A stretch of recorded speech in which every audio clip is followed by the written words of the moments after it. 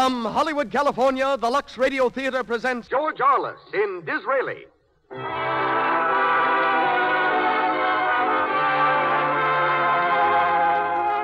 Lux presents Hollywood.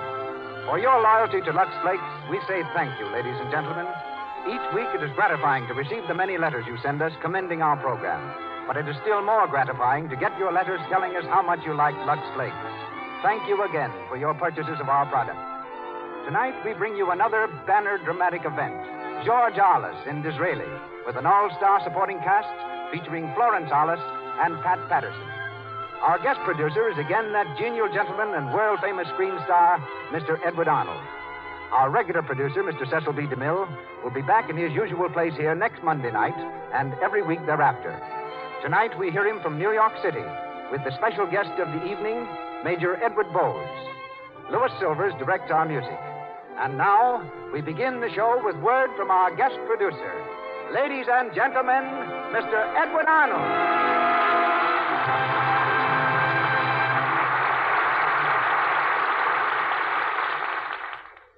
Thank you, Melville Ruick, and good evening, everyone. With the presence on our stage tonight of Mr. George Arliss, a new chapter in radio history is written. Not merely because Mr. Arliss considered to interrupt his first vacation in many, many years to be with us tonight, but because this is his first time in his magnificent career that he has appeared on the radio in a dramatic vehicle. For such an event, it is only fitting that our play should be Disraeli. I doubt if there's any actor in the world who has brought more honor to his profession, who is more respected and more beloved than Mr. Arliss. And I also doubt if any actor in the history of the theater has been more closely associated with a certain character than Mr. Arliss is with England's great statesman, Benjamin Disraeli. For 5 consecutive years, he played the part on the stage, and it later became his greatest triumph on the screen. As in the film, the part of Lady Beaconsfield, Mrs. Disraeli, is played by the wife of our star, by that lovely, gracious lady, Florence Arliss. You may wonder why this character is called Lady Beaconsfield, while her husband is called Mr. Disraeli. There's an historical reason. When offered a peerage, Benjamin Disraeli declined to accept it for himself in order to retain his place in the English House of Commons. He accepted it only for his wife, knowing that it would please her. It was years later before he himself resumed the title. Our play, adapted from the original by Louis and Parker, has 2 other outstanding parts, those of Lady Clarissa and Viscount Charles Deford. As Clarissa, we welcome Miss Pat Patterson of Walter Ranger Productions, star of the new film 52nd Street and the wife of Charles Boyer. Miss Patterson has just returned to Hollywood from 3 months in Paris. And as Charles Deford, we hear G.P. Huntley, Jr. And now, on with the play. The Lux Radio Theater presents George Arliss in Disraeli with Florence Arliss and Pat Patterson.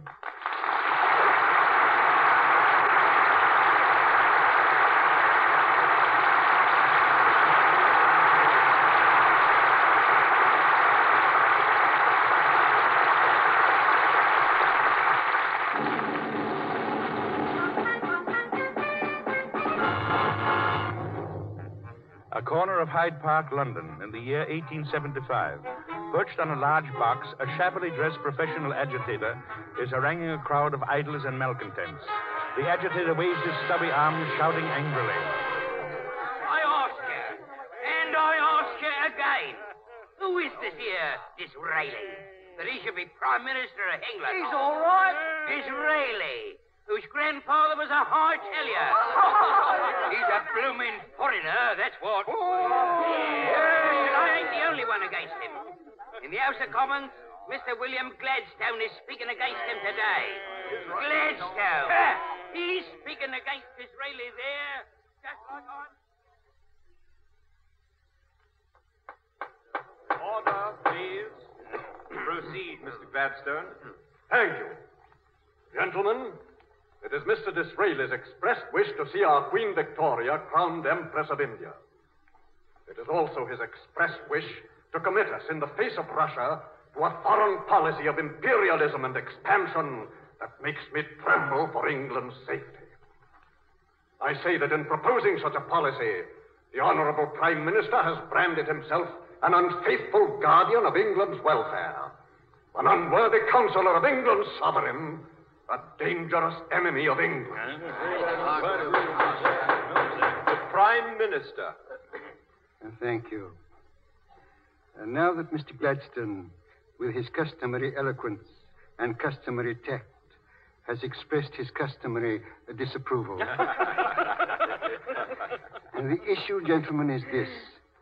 Whether you will be content to be a comfortable England, meeting in due course a sad, inevitable fate, or whether you will be a great country, an imperial country, a country where your sons, when they rise, will rise to paramount positions and obtain not merely the esteem of their countrymen, but the esteem of the world. Perhaps you think that because no war clouds darken the present horizon, there is no danger. Have you ever seen one of those marine landscapes on the coast of South America? You behold a range of exhausted volcanoes. Not a flame flickers on a single pallid crest. But beneath is a sleeping menace that will someday awake. That is all.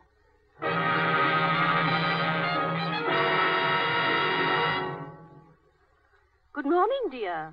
Good morning, Mary. How are you, my dear? I slept quite well. You didn't, I hear. Nonsense. 3 full hours. Then I won't bother you about the party. But I'm dying to be bothered. Well, here's the list of invitations. Mm-hmm. Yeah? Oh, the Duke and Duchess of Glastonbury and Lady Clarissa. Dear Clarissa, you know, she thinks you're the greatest man in the world. And she's right. Yeah. Oh, Viscount Deford, yes, young Deford will come to protect Clarissa from my diabolical influence. And, by the way, I want you to invite Mrs. Travers. Mrs. Travers? Why, Dizzy, we scarcely know her. A very fascinating woman. I'm anxious to cultivate her acquaintance. Why, Dizzy? I have a feeling that Mrs. Travers is rather interested in the international policies of England. Interested as an Englishwoman or as a... That, my dear, is what I propose to find out.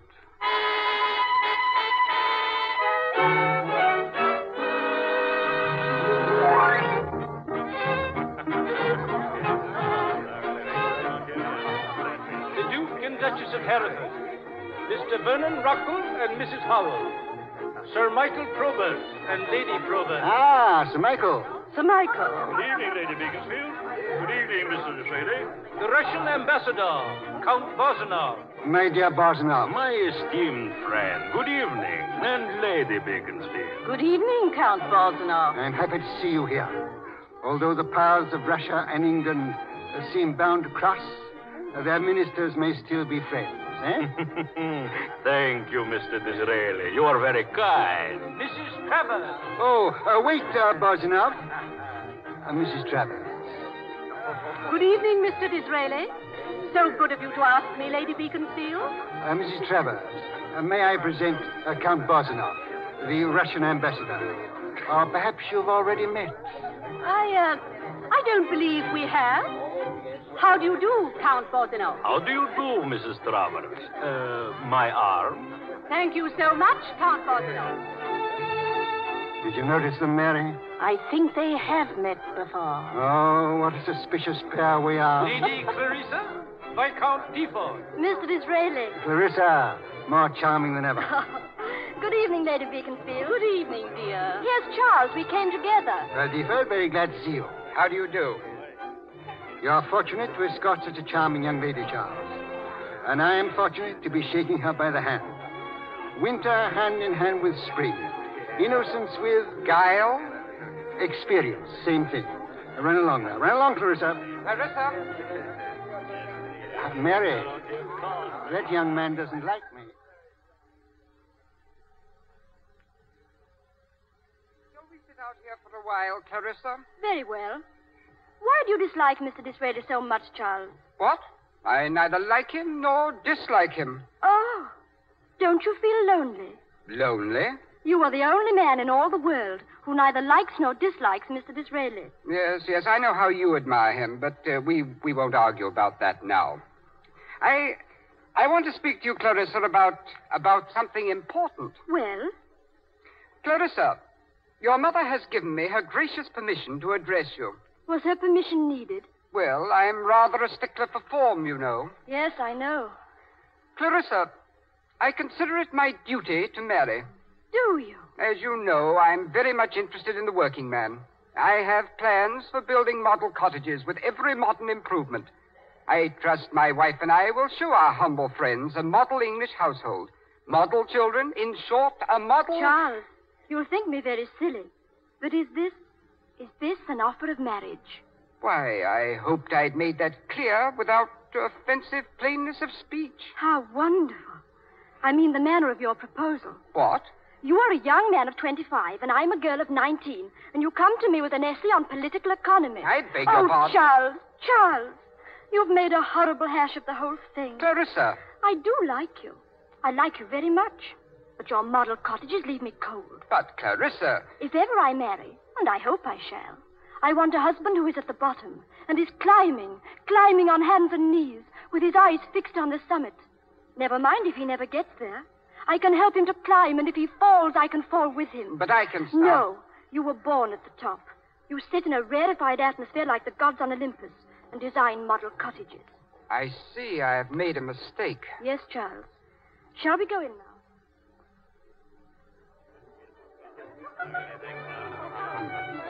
Mr. Disraeli? Yes? A telegram for you, sir. Just come? Yes, sir. Hey, Joe. Basket. Yes, sir? Find the Bank of England. Find the bank I mean the manager of the Bank of England, Sir Michael Probert. I want to see him alone in the library. Yes, sir. What an opportunity. Sit down, Sir Michael, sit down. Well, what is it now? Sir Michael, I've just received an astounding... One moment, please. Why are you closing the window? Extraordinary how voices travel. Eh? And how pretty ears come halfway to meet them. What? I thought I caught a glimpse of my dear friend, Mrs. Travers. Why, what's all this secrecy about? Listen to this telegram. It came a moment ago from Egypt, Cairo. Have secret information that Ismail Pasha, Khedive of Egypt, is in urgent need of funds and will sell controlling shares in Suez Canal for £5 million. Well? A tremendous opportunity for England, Sir Michael. You don't mean that in earnest? Pardon me, in dead earnest. Do you seriously mean you're thinking of purchasing the Suez Canal? I was never more serious. And you want the Bank of England to back you? Temporarily, until Parliament meets. Then let me tell you at once, I'll never consent. I shall not allow the bank to play at ducks and drakes with its money on an Egyptian ditch. An Egyptian ditch? That's rather neat.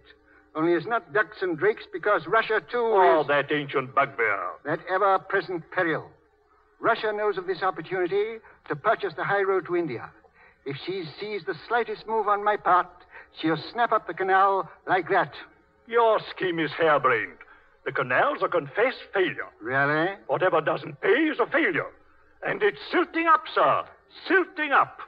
Soon the only ship sailing on it will be the ship of the desert. I mean the camel, sir. Yes, I thought you meant the camel. Beware of the East. Remember Pharaoh, sir. Remember Pharaoh. Yes, but what about Moses? Well, he was a Jew. Huh? Well, he was privileged. And you won't help me? Oh, on the contrary. I rejoice to think I've made this rash enterprise impossible. Oh, but you haven't. What? Where will you go for the money? Where Pharaoh went. I shall go to Moses. Well, at any rate, it'll be no use coming to me, and that's final. Nothing is final, Sir Michael. In the unlikely event of Moses failing me, I may send for you again. And I shall not come. I think you will. Dizzy, have you quarreled with him? No, my dear, but he's missed his opportunity. I must get hold of Myers. Hugh Myers, the banker? Hugh Myers, the banker. That's the man, Mary.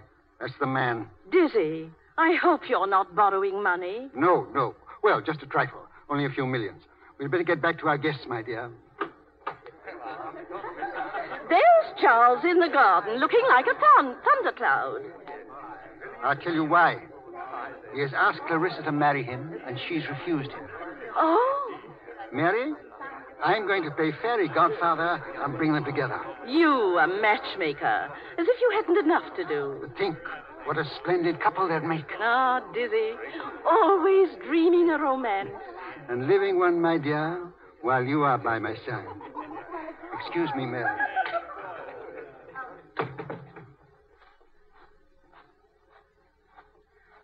Ah, Lord Deefer. I've been looking for you. Really? And I desire a word with you. There. Now, I know that tone of voice so well. What do you mean? It's the tone of an angry man. Now, what can have put you out? Mr. Disraeli, Clarissa has refused me. Yes? Well? And I attribute her refusal to your influence. I see. I was thoroughly justified in thinking well of you. What? You have courage, or you would never say that to me. Do you take a girl's no as final? I suppose she knows her own mind. Certainly. But make her change it. How? I'm glad you're asking me to help you. Because I'm interested in you. Interested in me? Why? Because England stands in terrible need of men of your stamp. Oh, I can't see that. England was never so prosperous as now. She has a wise aristocracy, an industrious middle class, and a contented and happy peasantry. Splendid, splendid. How many old Tory squires have I heard talk just like that? Is that how you talk to Clarissa? I do not discuss politics with women. I do. Sit down. Listen. England is as isolated as a ship lying off the coast. A ferment is at work all over the world. Titanic forces have been unchained, forces of which you have no conception. The spirit of nationality has awakened everywhere. All the nations must expand, and everywhere our empire is in their way. Russia, for instance. Now, while England stands alone, while France is crippled, now is Russia's opportunity to snatch at India. With India lost, the whole fabric crumbles, and England sinks into insignificance, a Belgium at sea. Now do you see why Clarissa refused you? These are the things I've told her. Do you wonder she wants a man of action? Do you wonder she's not content to be a mere duke's wife? I see. But what can I do? What can any one man do? What one man has already done. You, sir? But how can I hope to emulate you? You're going to learn. Will you learn? Will you teach me, sir? Yes. How can I begin? What's the solution? Is it war? War is never a solution. It's an aggravation. What then is the solution? A very small thing. A thing men are laughing at. What, sir? A ditch. A ditch dug in sand. A ditch? A ditch dug in shifting sand. You mean... I mean... Shh. Ah, Mrs. Trevor. Is that you in the shadow of the trees there? I thought I recognized you. I just came out for a breath of air. An unexpected pleasure. We were in the thick of a very interesting discussion. I say that a ditch dug in sand gives the best soil for celery. Sand? Yes, sand. Is it? Come here, Mary. Here, Clarissa. I have a bit of news for you. For me? For you, my dear. Lord Deaford has just done me the honor of accepting a secretaryship. Mr. Disraeli. Charles. Oh, Charles. Clarissa, I may do something yet. Oh, I know you will. My congratulations, Lord Deaford. You'll have many things to teach him, Mr. Disraeli. Mr. Disraeli has already begun. Yes, I've been teaching him what it took me many years to learn. And what is that? Dear lady, that a ditch dug in sand gives the best soil for celery.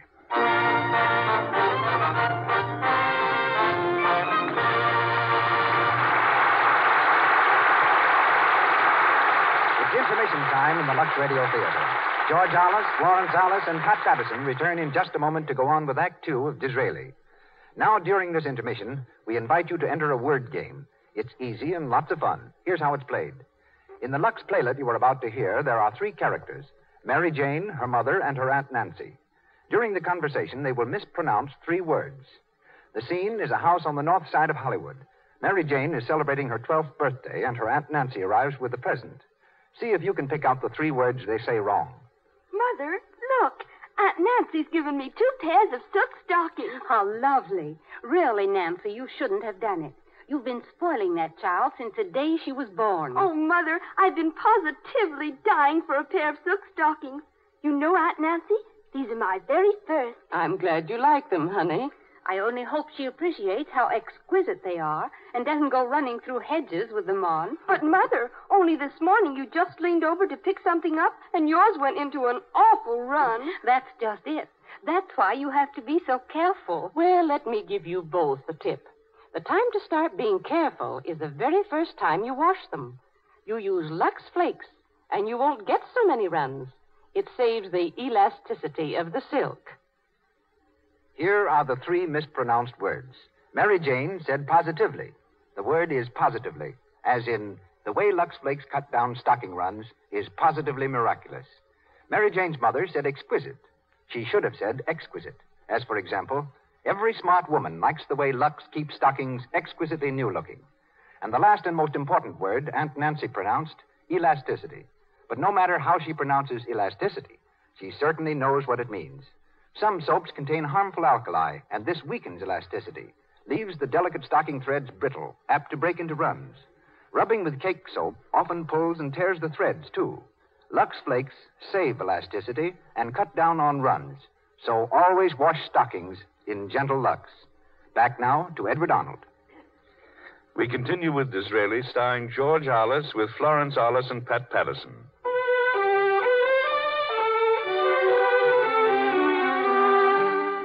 A few days have passed, and Charles, to Clarissa's delight, has begun his apprenticeship under the great Disraeli. In the inner sanctum of his office at 10 Downing Street, the Prime Minister sits at his desk, a slow smile creasing his wily old face. On the other side of the desk is Hugh Myers, the banker. Mr. Disraeli, the money is on its way. Good.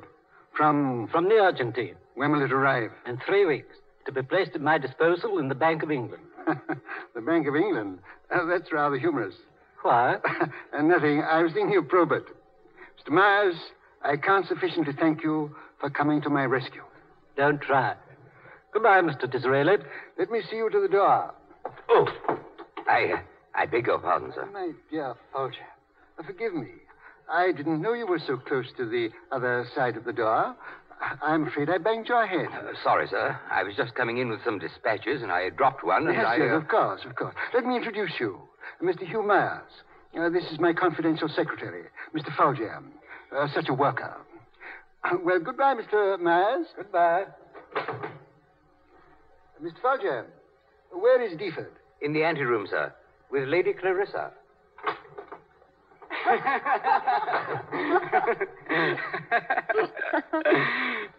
Charles. Oh, yes, sir? Good morning, Mr. Disraeli. Good morning, my dear. Charles, did Folger make any comment on my visitor? Why, yes, sir, he did. Very impertinent, too, I thought. What did he say? He suggested you were seeing Myers about money for...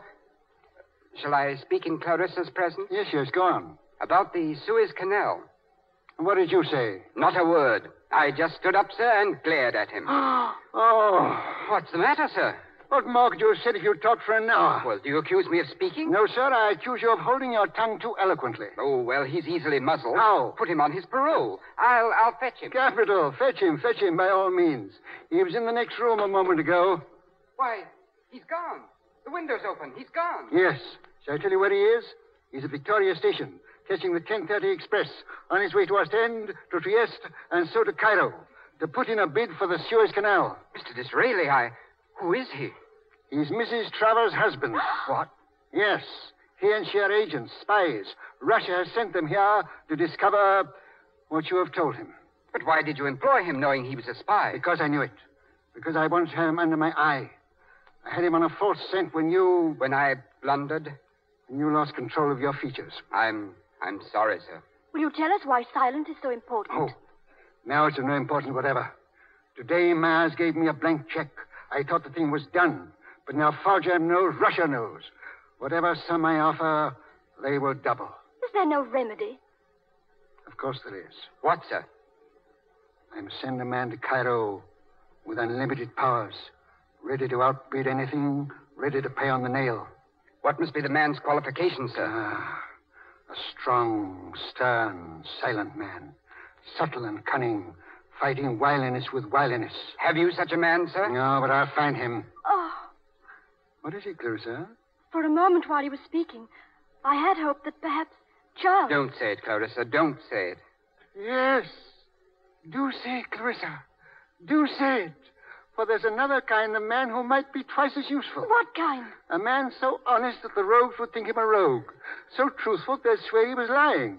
So simple they'd never fathom him. Charles, you are the man. Charles! I? To be trusted with this mission after what I've done? Why not?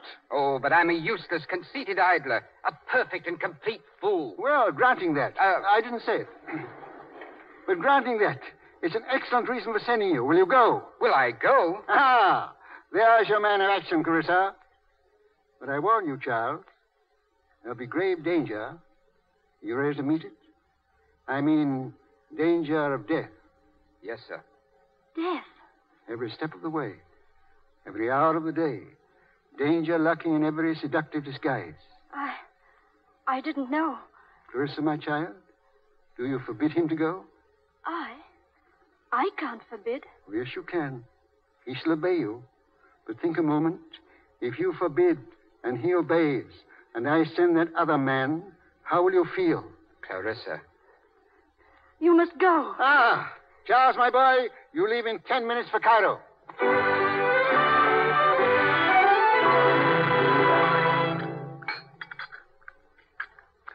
Oh, good morning, Clarissa. Our charming guest rises early.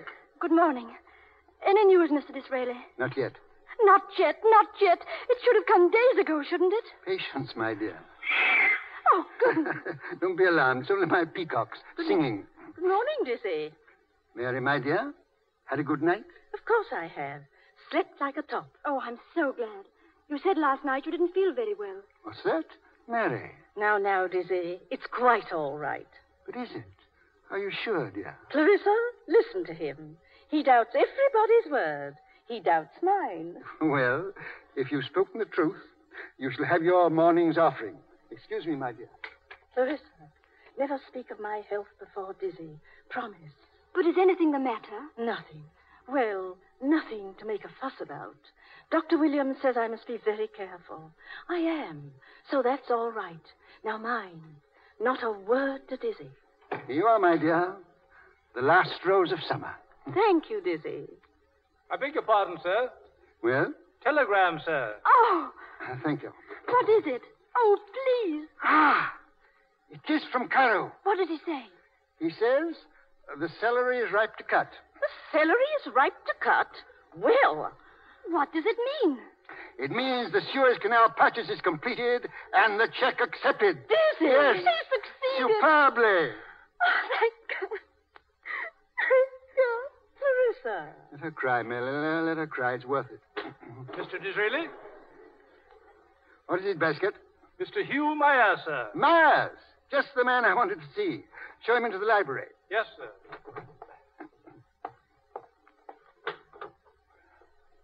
Well, good morning, Mr. Myers. Good morning. I was just about to send you a telegram. I've heard from... One moment, sir. I want you to hear me first. Well? I don't know how to tell you.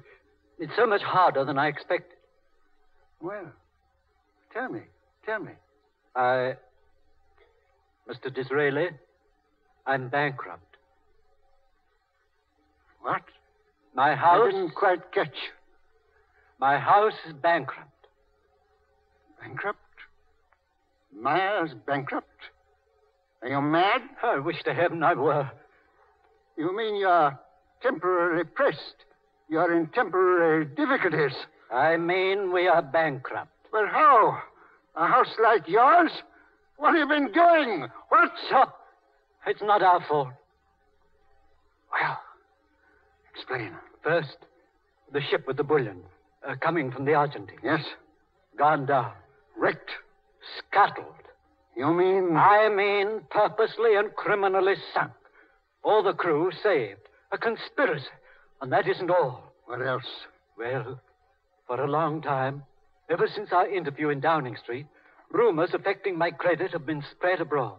And now, this mysterious wreck. I'm being pressed. I see. Be as angry as you like. You're justified. I've been an honest man all my life. And now I stand before you in the light of a common cheat. Mr. Myers, I know you, sir. Give me your hand. Thank you. Does anyone else know? No one. I came to you first. If we can't carry out the canal contract, of course.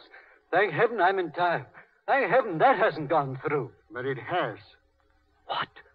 The telegram just arrived. They've accepted the check. What? What can we do? When will your bankruptcy be known, Myers? Tonight, tomorrow morning. By heaven, it shall not. Get back to town, quickly. Get to your office. Stay there. I'm sure you're there. Don't budge if I keep you there all night. And don't breathe a word. And don't let anyone else. Don't give the slightest hint of anything unusual. Treat the wreck lightly. Watch your words, watch your looks. Something may happen. Something shall happen. What, sir? What? Heaven only knows. Go. Go.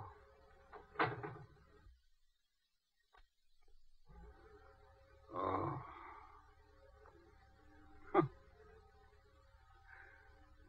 Mary. Mary. Yes, dear? Shut the door, Mary.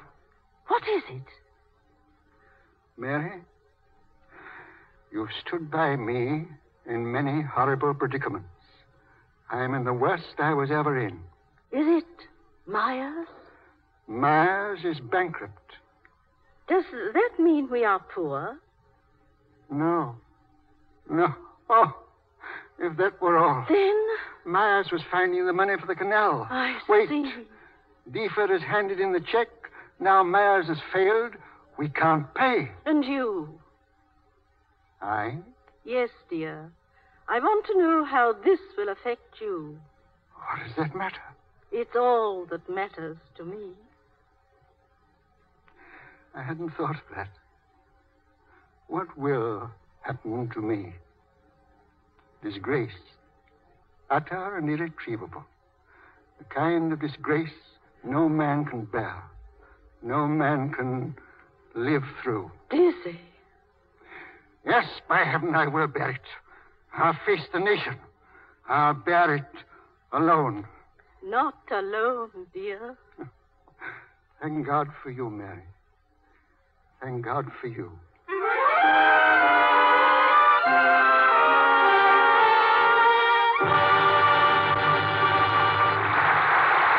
We pause for station identification. This is the Columbia Broadcasting System.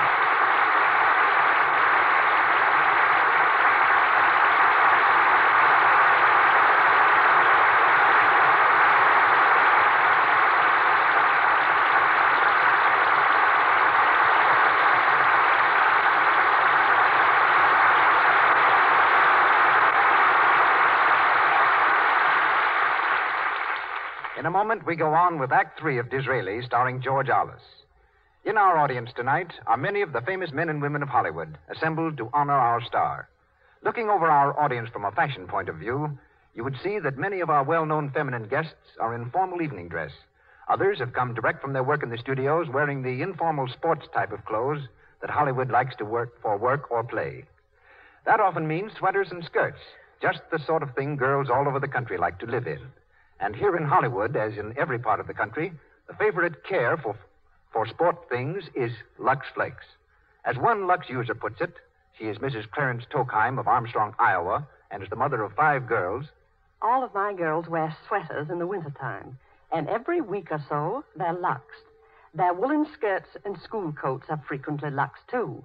I marvel at the speed and thoroughness of Lux, and the way it leaves the softness and color of the material like new.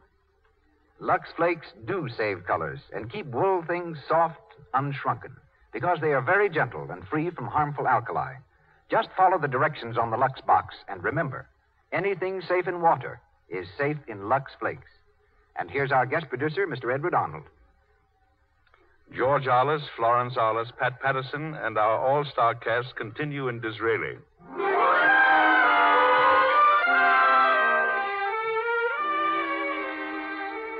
It's a few minutes later.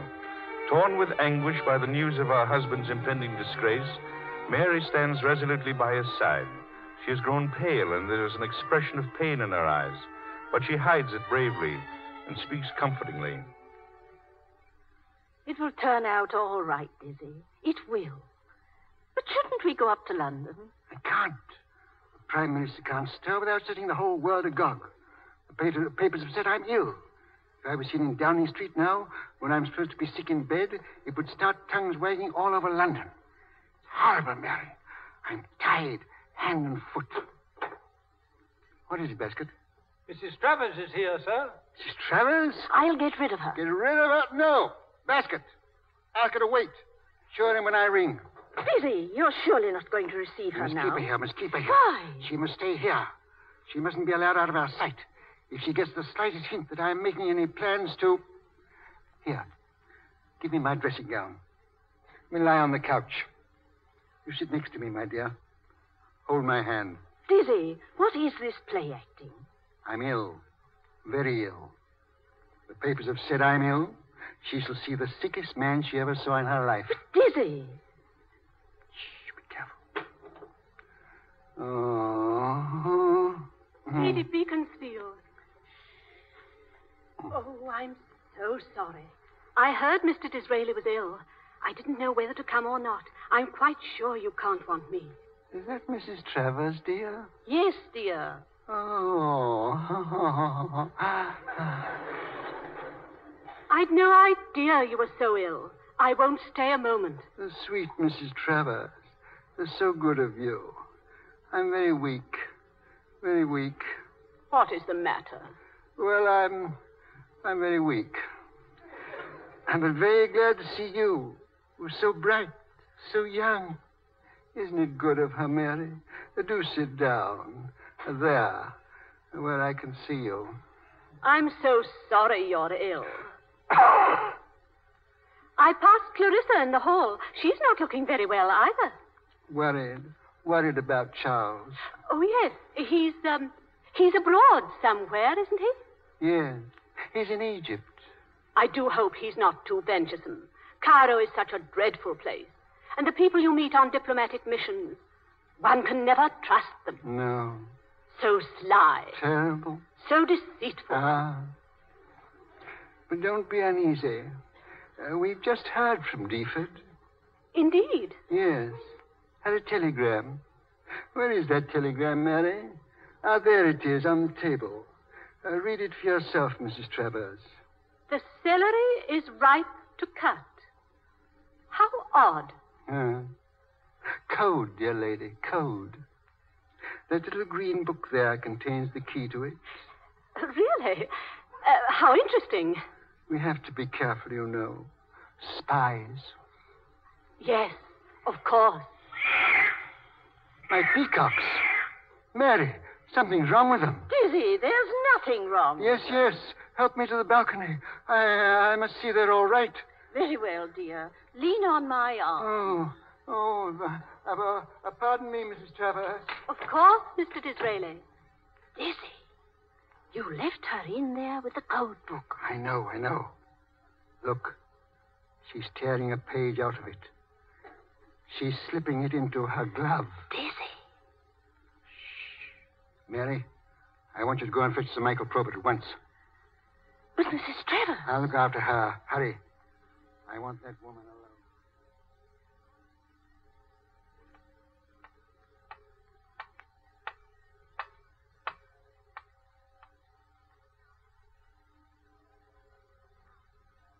No, Mrs. Travers. The doctors really don't know what is the matter with me. It seemed to come on suddenly. Pains in the head But I'm boring you. Not at all, except that I really must be... But how is your husband, Mrs. Travers? He's very ill, too, isn't he? Yes, he is. Poor Adolphus. Oh, poor Adolphus. Mr. Disraeli, I really must go. No. Why in such a hurry? I must.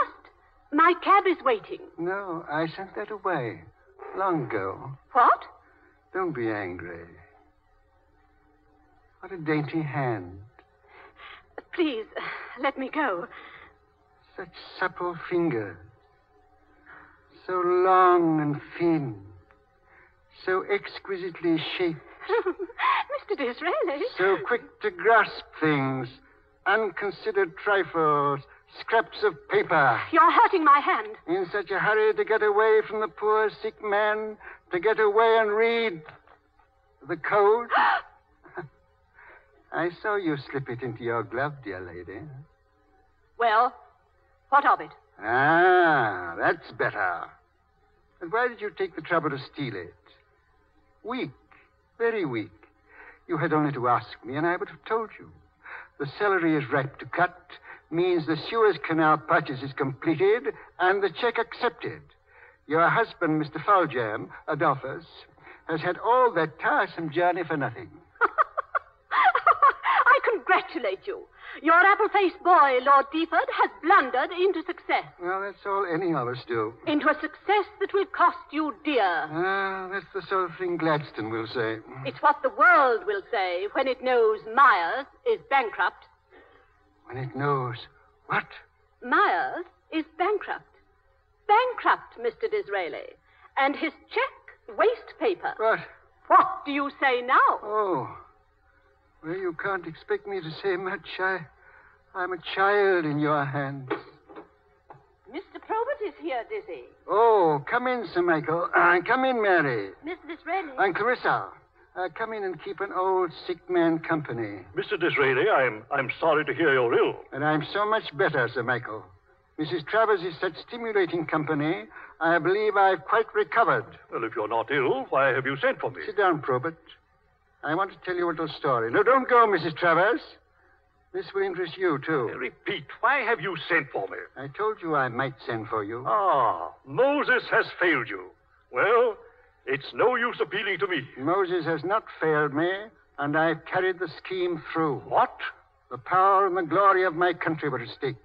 I had to act quickly, and I had to act on our own responsibility. So I went to Hugh Myers. Deaford has bought the canal and has paid for it with Myers' check drawn on the Bank of England. What has that to do with me? Myers is bankrupt. Bankrupt? Yes. Russia has ruined him. Mr. Disraeli, I warned you of this. Now get out of it as best you can. It's no use appealing to me. No? Then I will not appeal to you. I will command you. What? You will sign this note giving Myers unlimited credit. Are you mad? I was never so sane in my life. Myers' position is saved if he can gain time. The Bank of England must give him unlimited credit today, now. Oh, you don't know what you're saying. I refuse. You can't. I refuse emphatically. You've mistaken your man. I'm an Englishman, the head of a great national institution. I'm not to be ordered about by an alien. But the alien happens to be the better citizen. Moreover, he happens to be Prime Minister. You threaten me? Yes, if you force me to it. Empty threats. You think so? You say the Bank of England is a national institution? What becomes of that title if it refuses to save the nation? What becomes of you? Mr. Disraeli. When it is known that the lack of patriotism of one man has placed our country in the position of a person who is trying to pass a fraudulent check, exposed the nation to the ridicule of the world, lost the canal, lost India, baffled England, beaten her, disgraced her, dragged her through the mud, what becomes of the bank? You cannot touch the bank. I'll smash the bank. Parliament granted the bank its charter. Parliament can withdraw it. But you... And shall withdraw it at my bidding. Your board of directors will be swept away. Your shareholders bankrupt. The bank ruined and you disgraced. I am Prime Minister. I can do this. And if you don't sign, by heaven I will. Now. Very well. There. Take your paper. I've signed it to save the bank. It's an outrage that a man like you should have such power. Miss Travers, if you hurry, perhaps Michael will give you a lift to the station. Thanks for the hint. Of course, I mean the railway, and not the police station. Good day, Mr. Disraeli. Be careful of that cough. Thank you, dear lady. My regards to Adolphus. Mr. Disraeli, Sir Michael was panic-stricken. Thank heavens you have such power. I haven't, dear child, but he doesn't know that. Oh. And now, Mary, my great dream will be realized. What dream? To make my sovereign Empress of India. Empress of India? Ah, sounds well, Mary, doesn't it?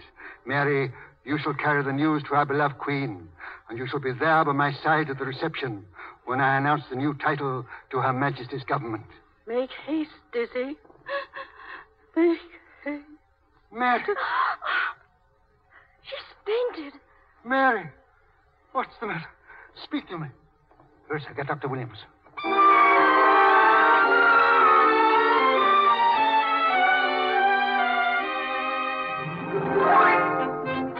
It's a great occasion, a great triumph. Victoria, Empress of India. I wonder where Disraeli is. Oh, Charles, I've never seen so many celebrities in all my life. Neither have I. You'll see them often now. You're one yourself. Mr. Benjamin Disraeli. Serious? Oh, Charles, look at him. So tired. He's worried. No word from Dr. Williams for over a week. Splendid thing, Mr. Disraeli. Greatest triumph for England in our time. Congratulations, Mr. Disraeli. Thank you very much. We're so sorry Lady Beaconsfield can't be here tonight, Mr. Disraeli. So is she. And so am I. Oh, So am I. I'm sure it's only a passing indisposition. I trust so. Mr. Disraeli, Dear child, how is she, really? don't ask me. I daren't trust myself to speak. Dr. Williams reassured me, or I shouldn't be here now. Not even to meet the Empress of India. Mr. Disraeli, they're waiting for you to speak. Very well, if I must. Good. Her Majesty is on her way. Before she arrives, I want to thank those men who have so splendidly stood at my side and made our enterprise successful. First, there is Mr. Hugh Myers. Mr. Myers. Concerning whose services I cannot speak too highly. Next, there is Sir Michael Probert. At a moment of grave crisis, he came to my aid against his, may I say, prejudices. Oh, no. Please, Mr. Disraeli. Mr. Myers, Sir Michael Probert, it is my privilege to inform you that in recognition of your patriotic action, your sovereign has bestowed a peerage on each of you. And lastly, you will be glad to know that my young friend, who carried through the delicate negotiations with such consummate tact, I refer to Charles Viscount Beeford, returned to London half an hour ago. Beeford, Her Majesty desires to confer the ribbon of the Bath upon you with her own hands. Thank you. I beg your pardon, Mr. Disraeli. What is it? A telegram for you, sir. Give it to me. Is there anything wrong? Clarissa, I can't open it. It must be from Dr. Williams. If anything has happened to her... Dizzy. What's that? Dizzy. Mary. Mary. Is it really you? I didn't know. But I sent you a telegram, dear. Your telegram. Oh, my dear. To see you looking so well again. And I was afraid... Mr. Disraeli, Her Gracious Majesty Queen Victoria is arriving to receive you. Come, Mary.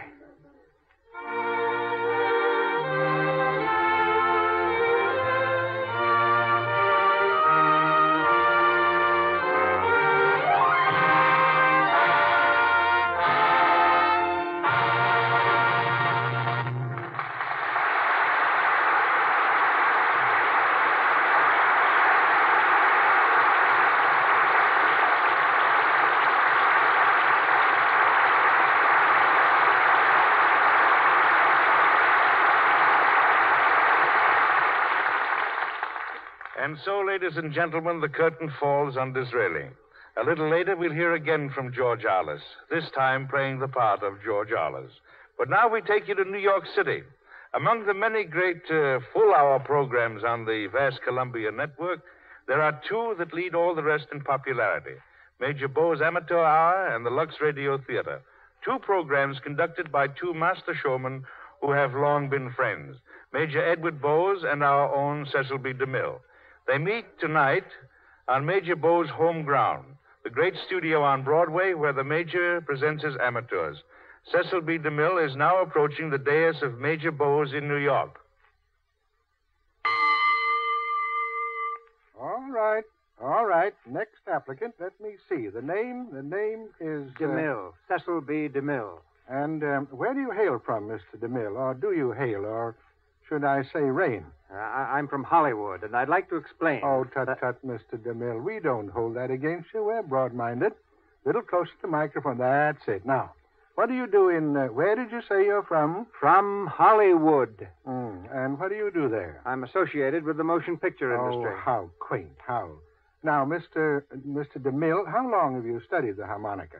Just a moment. You know very well I'm not an amateur. I'm not a... There seems to be so many things you're not, Mr. DeMille. Can you tell me one thing that you are? Yes, if you'll put that dinner gong away. I'll tell you I'm an old friend of yours, Eddie Bowes. Our friendship dates back to the time my wife and I were on the stage with the H7 and If I Were King. And the leading lady was the charming and beautiful Margaret Ellington, who became your wife. Yes, Cecil, it was Margaret who brought you and me together. And then along came pictures. And ladies and gentlemen, Major Bowes and I became rivals. My studio, Paramount, had the Rialto Theater in New York. And Major Bowes, who built the Capitol and still runs it, was the fellow we had to beat. And sometimes did. Sometimes? Well, once anyway.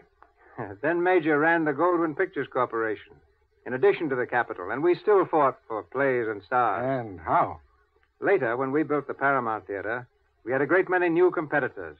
And then the fellow we had to beat was still Major Bowes.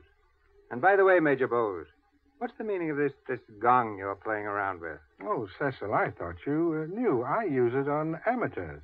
Amateurs? At the Capitol? No, on a radio program. Oh, you're on the radio, too? Yes, every Thursday night. Thursday night? Oh, with Rudy Valet. No, not exactly. Oh, then Bing Crosby? No, not Bing either. Now, here's how it is. I am, so to speak, a certain part of a radio sandwich. Your remarks, please. I'm what's between two other programs on the air on Thursday nights. But, Eddie, why keep it a secret from the public? Well, there's always a few who find out about it. And just for fun, Cecil, I nicknamed it Major Bowes Amateur Hour. Oh, you're that Major Bowes. I'll come clean. No use trying to fool you, Cecil. Yes, I am. And does that Major Bowes occasionally attend the Lux Radio Theater? Why, Cecil, I'm attending it right now. I rarely miss. I owe Lux Radio Theater many pleasant hours and many excellent suggestions. Let's not beat around the bush, Eddie Bowes. Do they use Lux Flakes up at your house, or do they not? Yes, they do. And furthermore, will continue to do so in spite of all you can do or say. I'll do as much for you sometime. What'll you do for me sometime? I'll ride around in a Plymouth, Dodge, DeSoto, and Chrysler all at one and the same time. Well, Cecil, I'm sure you could do just that. I've seen you in action doing more things at one time than anyone ever did. I was on the set with you one day when you directed 3,000 people and 6,000 animals. But always remember one thing. When you see a girl in a faded, shrunken sweater riding a bicycle, that girl obviously doesn't listen to the right radio programs. She doesn't know the merits of your flakes and my cars. Eddie, you're wonderful. Cecil, you understated.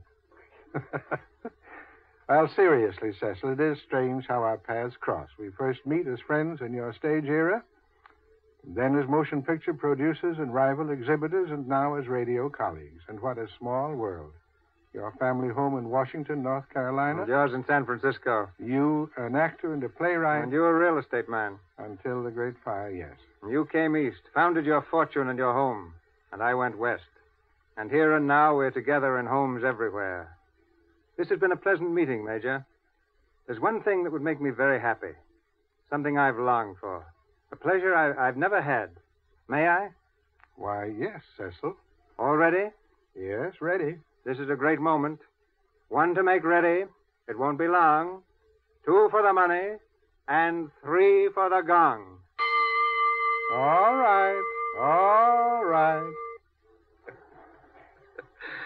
We're back in Hollywood again, saying thank you, Major Bowes and Mr. DeMille. A few years ago, when George Arliss played Cardinal Richelieu on the stage, it was my good fortune to appear with him as King Louis XIII. No one can perform with Mr. Arliss without going away a far better actor. As I was grateful to him then, so am I grateful now to the Lux Radio Theater for helping me to renew a friendship that has always meant so much to me. Ladies and gentlemen, Mr. George Arliss.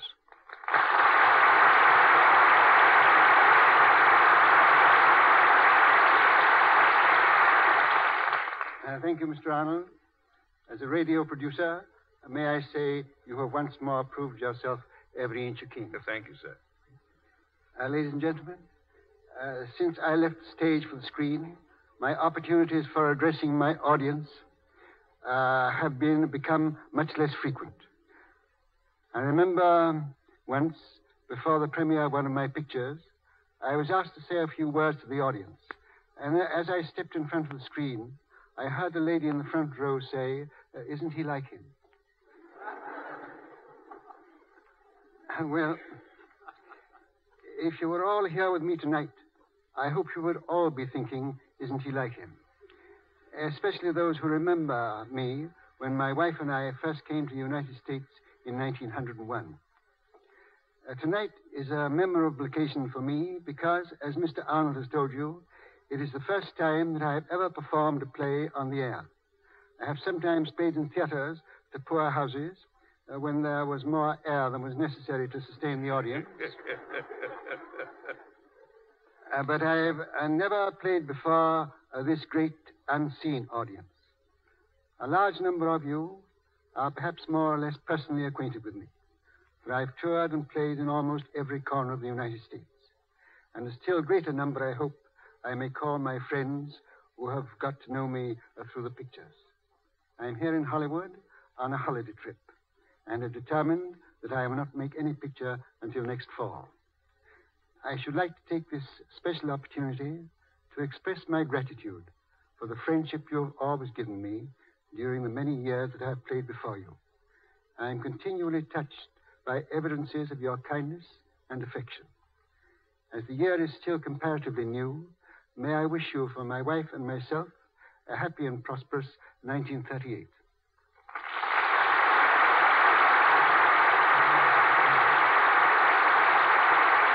Thank you, Mr. Arliss. And now, ladies and gentlemen, here's news in which I know you'll all be interested. Next Monday night, the Lux Radio Theater presents one of the most outstanding personalities of radio and motion pictures. He's the gentleman who changed Van Buren, Arkansas, from a country town to a national institution, who has endowed the art of music with a mysterious new instrument beginning with B and ending with laughter. That prince of storytellers, Mr. Bob Burns.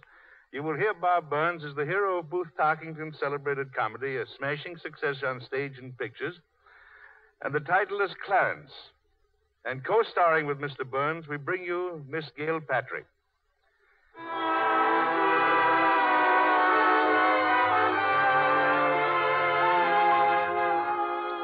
Our sponsors, the makers of Lux Flakes, join me in inviting you to be with us again next Monday, when the Lux Radio Theater presents Bob Burns in Clarence with Gail Patrick and an all-star cast. Also next Monday night, and each Monday night thereafter, Mr. Cecil DeMille will be back in Hollywood and on this stage of the Lux Radio Theater. And so, until we meet again on the screen or on the air, this is Edward Arnold bidding you au revoir.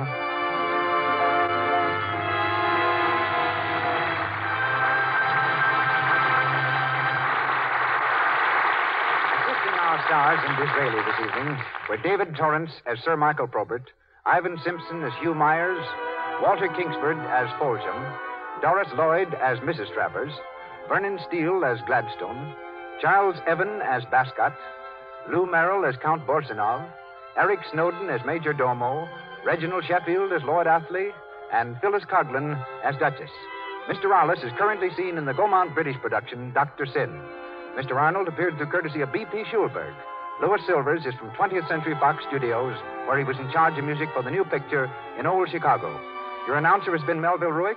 This is the Columbia Broadcasting System.